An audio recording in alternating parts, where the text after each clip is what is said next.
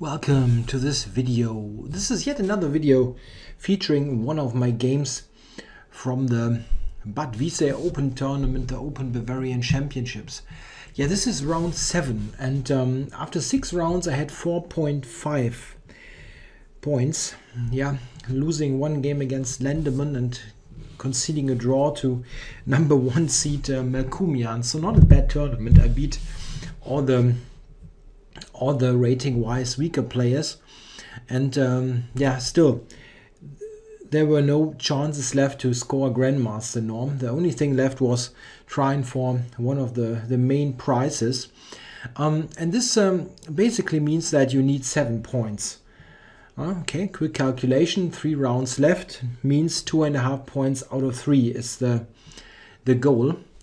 At least 2.5 points, but well, 3 out of 3 is a little bit optimistic. So in round 7 I got white against a Bavarian FIDE master Ludwig Deglmann, a pretty dangerous player. He had beaten Grandmaster Delchev, very strong 2600 GM earlier in the tournament. And I had white, so it was clear this is one of those games that you basically need to win if you want one of the main prizes. So let's see what happens. I played d4, and the reason for that is that I saw my opponent plays the Dutch defense quite often. Somehow the Dutch defense or f4 played an important role in this tournament. Yeah, and I wanted to play after f5. He didn't do that, but I wanted to go knight c3 as I did in my game in round 2. So this is why I started d4 and not knight f3 to get this specific line. However, he played knight f6. Okay, not a surprise. He had done this before, c4. And now he played knight to c6. Okay, this was a surprise. This opening the 2 knights tango or black knights tango defense did not yet happen in his games. I learned later that he had played it in one of the earlier rounds, but it wasn't a game that was in the bulletin or in any way available to me, so it really came as a surprise. However, I wasn't really yeah, upset or irritated, because I have some knowledge, because I have played this opening myself as black. And there's in fact one possibility that I gladly took now. Played knight f3, e6, this is how black is playing, and knight c3. Yeah, knight c3 basically forces black to play bishop to b4. And after queen c2, yeah, bishop to b4 is forced because I'm threatening e4. He cannot allow that, so bishop b4. And now queen c2. Yeah, and what we have now is we have a Zurich line of the classical Nimzo. Yeah, what I'm talking about is the normal move order is like that. Queen c2, knight c6, knight f3. And if you watch my blitz games sometimes or regularly, you know that this is what I do as black against the Nimzo, and also a line featured in my book. So I didn't mind to play this as white. I have some knowledge about it, obviously, so why not play it with the white pieces? And it's the kind of position that you get that you can easily play from both sides. It's just complex and interesting. Okay, and also my suspicion was that he is new to the opening and probably will not know all the details. And this, in fact, turned out to be true. d6, bishop g5, h6, bishop d2. Yeah, this looks a bit curious. Why bishop g5 and after h6 drop back? Yeah, black really cannot do without h6 in the long run. This pin is annoying. And it is a case where after h6, white cannot really play this, as this is blundering a pawn on e4. So I have to go back. But why would white lose a tempo like that? It is in fact an advantage for white to have the pawn on h6. Why will become apparent in the course of the game. It is, however, a pretty subtle point that is not very often recognized in chess literature or comments on games. But we will see why h6 is something that white likes to see. Yeah, castles. Went a3, takes, queen e7. Yeah, what black is doing is he's going for e5. A pretty common strategy. If you have seen my game against Deglmann in round 6, you will notice that black's setup is pretty much identical. It's very similar to what I had against Deglmann. We only had a different minor beast distribution, but black's plan is essentially the same. You trade the dark squared bishop and then set up e5 to get a good bishop from a structural point of view. Yeah, I now went b4, expanding on the queen side, and he played e5, d5, knight to b8, and e4. Yeah, this is what I believe to be the most testing line for white against this opening. It is basically the main line of my section in the upcoming book on the Zurich defense on the Nimzo. Yeah, and actually my main move here that I will recommend in my book, I can tell you this right away, is a5. Yeah, setting up some counterplay on the queen side. Oh, well, counterplay is maybe the wrong word, but it is a way to activate the rook on a8, which is a little bit stuck, this rook. And with a5 you get yeah, you make sure that it has some use. However, he didn't play that. He played the move knight h5, and this is in a way the most natural move in the position, because black wants counterplay. f5. Black needs some sort of pawn break. If he's just sitting around and is doing nothing, he will be worse because of the space disadvantage. And the breaks that he has are b5, very unlikely to manage, sometimes possible, c6, and f5. Yeah, f5 is the most obvious one and very often the right idea. In fact, the move knight h5 is the move that is played mostly, and justifiably so, in the same position with the pawn back on h7. The reason why it is not so good here is the move g3. And the big problem is that now black cannot play f5. After f5, I play knight h4, and here we see the big point of white provoking h6. Yeah, I know it has been 8 moves ago that this provocation happened, but this is really the big subtle point. Now f5 is a lot more difficult to achieve, and in this case even impossible. If we look at something like this, for example, after e takes, bishop takes, knight takes, and this whole line of trades, white in fact already wins with the move f4. Yeah, pretty funny move. After the capture there's g4 winning a piece. Note that the immediate g4 can be answered by rook f3. Funny counter attack. Yeah, this is a line that I knew, of course, because I had invested hours for my book. But the problem for him was he had to find all that over the board. And by this point, g3, we had a funny situation in terms of clock times. We had this 90 minutes as a starting time, and then 30-second increment. And at this point I had 95 minutes on my clock, so I gained 5 minutes because I could basically blitz all the moves. And yeah, I mean, I knew what I was doing, and he had to basically reinvent the wheel over the board.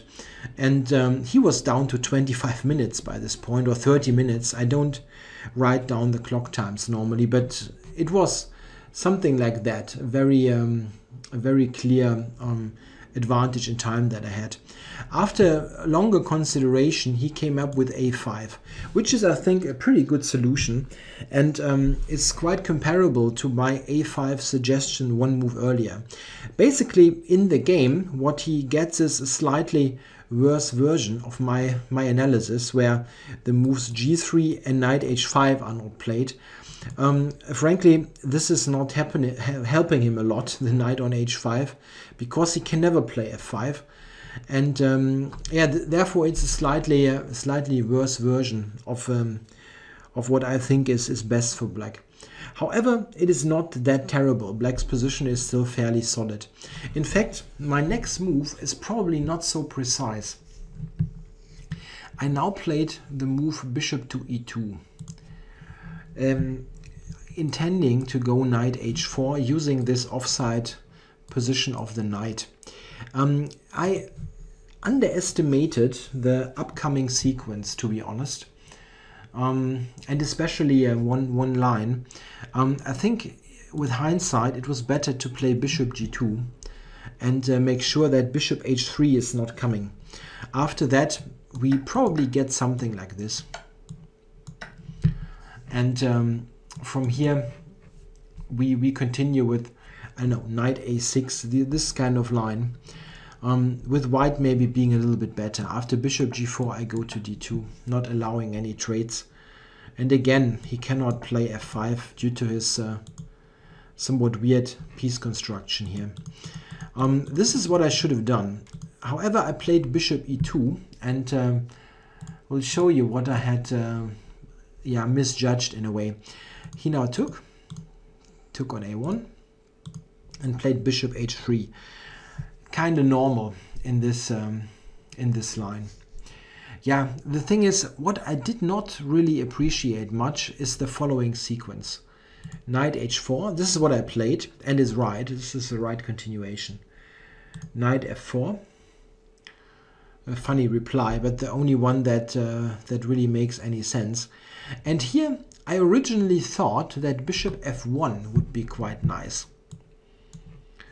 Yeah, the idea is that if he now takes, I get in knight f5 with a nice position. However, what I did not really appreciate beforehand is that, well, he does not need to take. He can also just play a developing move like knight d7. And after that, we have a really weird construction on the king side. I don't want to take on f4, damaging my structure. And I really don't know what kind of useful moves I should play. I can play the bishop over here, but he also has rook a8 with a useful idea to invade on the a file. Very difficult to get my rook into play here. And something like that, yeah, I mean, still, I cannot castle. I'm not sure. I mean, I was really irritated that this wasn't working, so I went with bishop f3, which is not bad. I mean, I'm not saying white is worse or anything, but I really thought I should get some advantage out of the opening. But it's not really the case. If he continues precisely, black is still quite okay. He now went to g6, and I played knight f5. The reason why black is quite playable is simply the out-of-play rook here. Yeah, the bishop here controlling this means I have a hard time to castle and get the rook into play. Yeah, he went to d7. I was more expecting queen d8, but it's not really bad. And here I played bishop c3. Yeah, the whole position, I mean, looks nice for white. I have more space, I have two bishops, but still, without the rook, it's difficult. And he played it well. He played c6, which is a good idea. You need to open the position a bit as black, getting some counterplay here on the c file.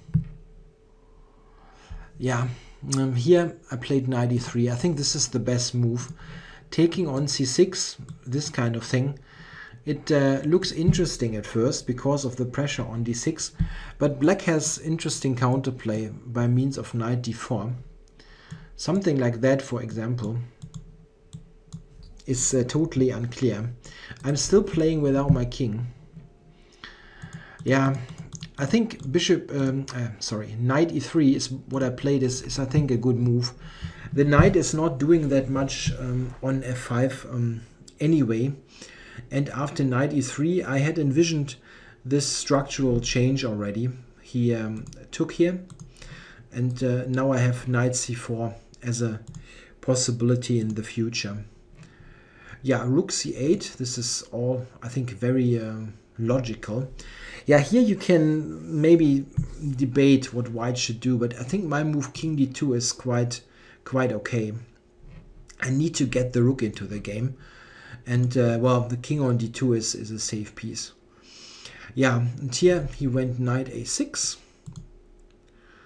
played queen d3. Yeah, b4 was hanging, so, and he went knight e7. I think this is all logical from both sides, and it's while you can suggest other things, it's not something that you can criticize much.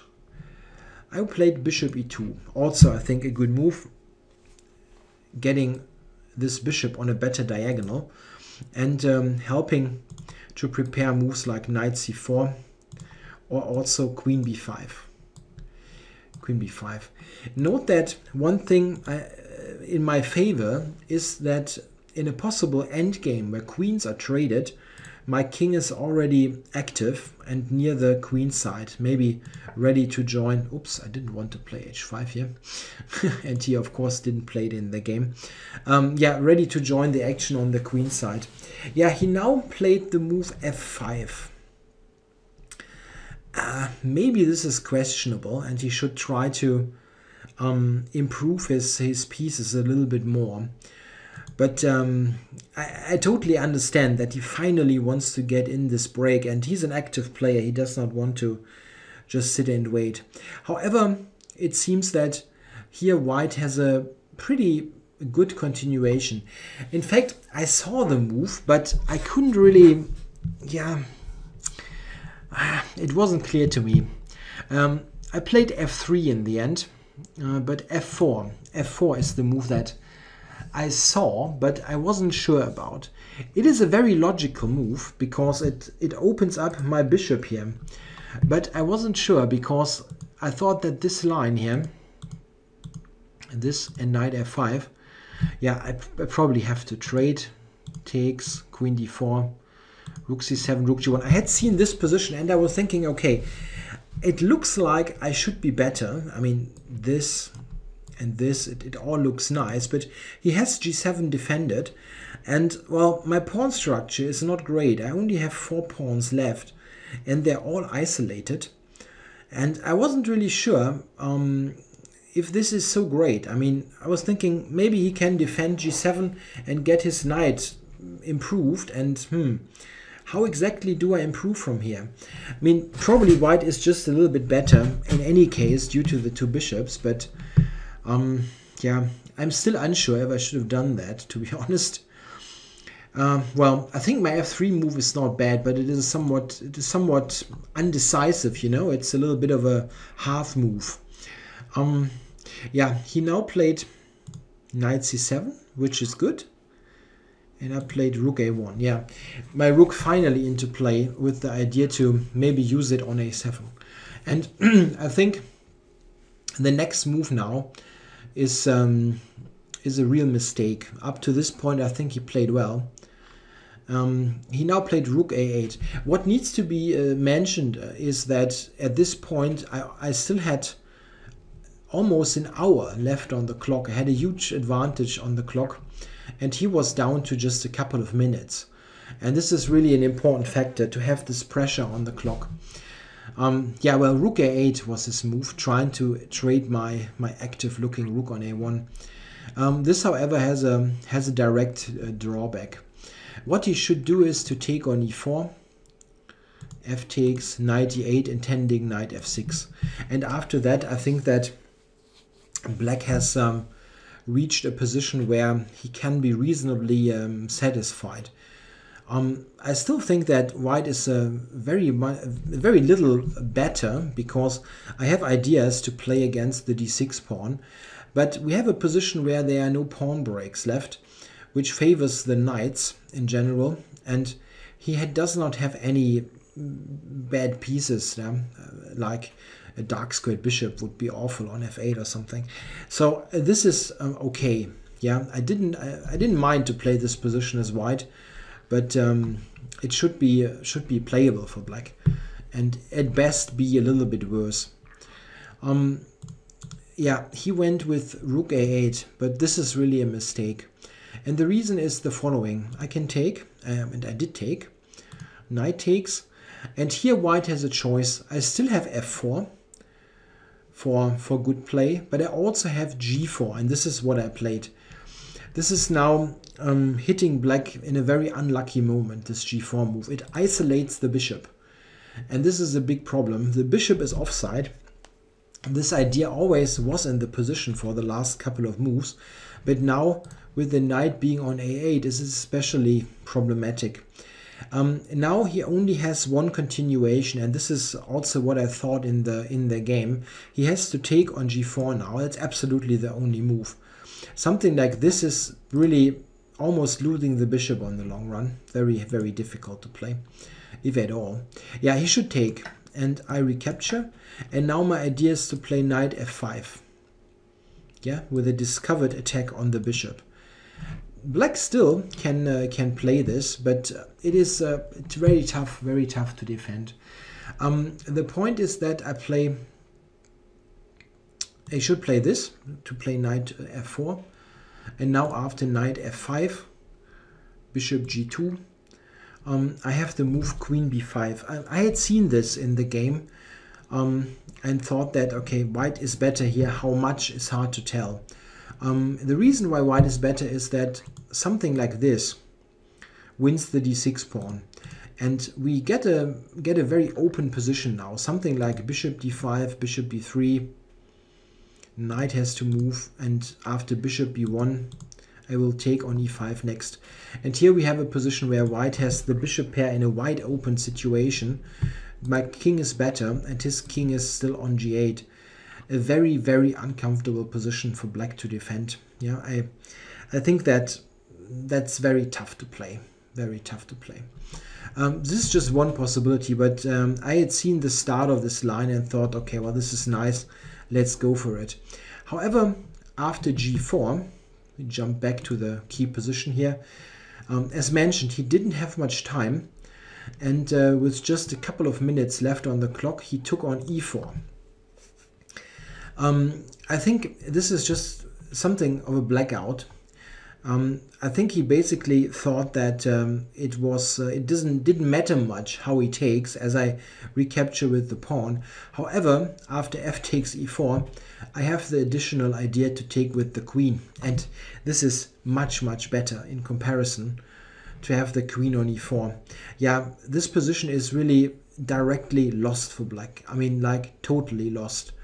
He has absolutely no defense against the dual ideas of bishop d3 and queen h7 and f4, which opens up here, and then queen f3. Well, this is very colorful.